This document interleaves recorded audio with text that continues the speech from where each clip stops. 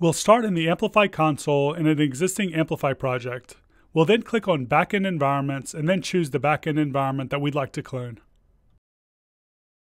From here, we'll scroll down into the Edit Backend section and copy the CLI command to our clipboard.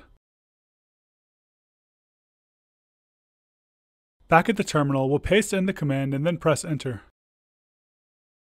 Next, we'll choose the AWS profile in the text editor that we'd like to use. I'm working in a React Native project and we'll be accepting the defaults for the rest of the options.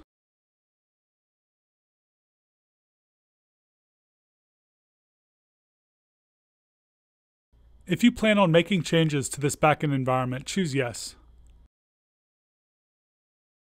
Once the environment is cloned, you should now see an Amplify folder as well as an aws-exports.js file. Next, we'll test it out by opening the project in our text editor. I'll first configure Amplify in index.js by calling amplify.configure, passing in the configuration from aws-exports.js.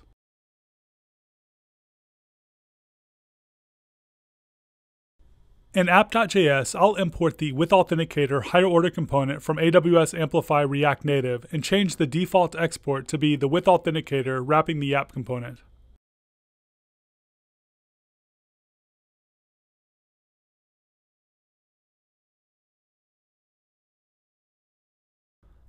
I'm in a React Native environment, so I'll open the project in Xcode to test out an iOS build in the iOS simulator.